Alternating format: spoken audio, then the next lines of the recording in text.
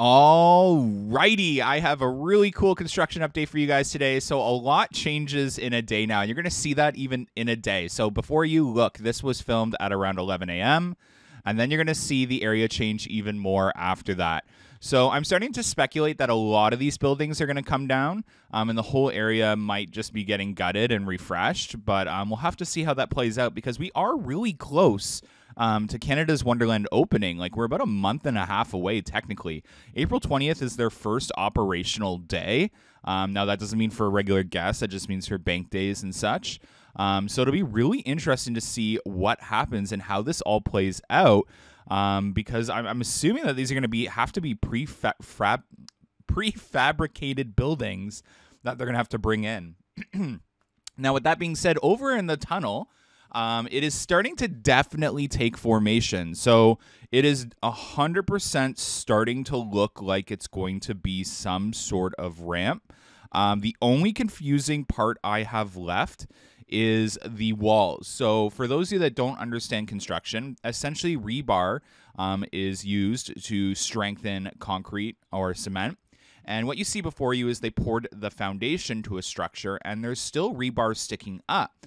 What that suggests, if they don't grind that away, is that there's going to be even more structure built on top. Now, for that to be utilized as a ramp to get track inside, again, they carry track horizontally. So a track piece can take up a very large section when it's being carried horizontally into something. They need a lot of that space. Now, if they build walls vertically, they're taking away from that space that I would have assumed would have been utilized to carry the track pieces in horizontally. If they do build walls, we're looking at a tunnel about the same size as the maintenance tunnel, or presumed maintenance tunnel, over on Wonder Mountain Guardian's side. So that definitely confuses things, but we'll talk about that more. Over at Front Gate, again, a lot of work going on. There was a little theming garden piece built on the right side of the parking lot there that you just saw, and brickwork continues and adding in the final touches. They're also adding in the security posts already. This is another angle of the construction, or deconstruction, over in Alpen. I'll keep getting questions. Are you sure it's Alpen? Yes. If you go on Google, it was literally called Alpen, A-L-P-E-N. So it's Alpen. It's themed to like an old German, I guess, ski village. Backlot still showing signs of some sort of refurbishment. Again, with that, my assumption, not my knowing, is that this might be the VIP area, or they've completely refurbished the restaurant and there'll be a whole new menu. There are signs of that as well. Again, Wonderland's been teasing a whole new burger menu, so maybe this will be that place. Also, over at the tunnel, they are almost done. They are about 3/4 done reinforcing this tunnel, so I'm really excited to see what happens afterwards, because that will be a telltale sign to what's going to happen and what tunnel is going to be used, or if both are going to be used. Again, we do need to see a third tunnel. So at around 4 p.m. flight time, this building was almost completely demolished. You can see remnants of Thunder Run's old station, so that was really cool.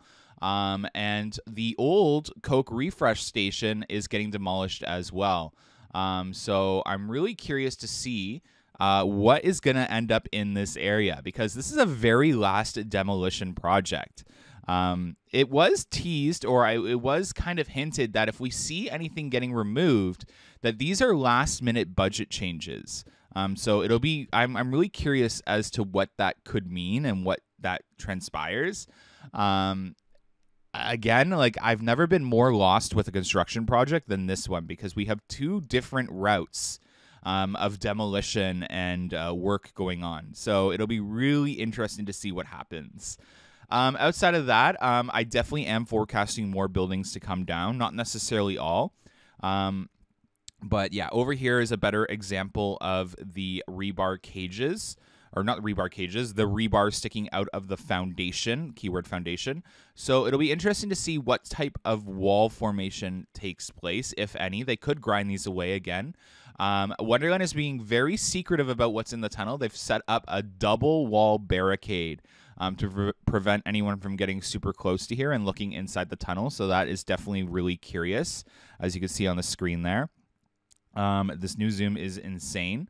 But yeah, Tiny Tom's sign has been removed, and the building is also showing signs of its electrical being removed. So that building also could be coming down, which is, again, crazy that Tiny Tom's might be getting dismantled.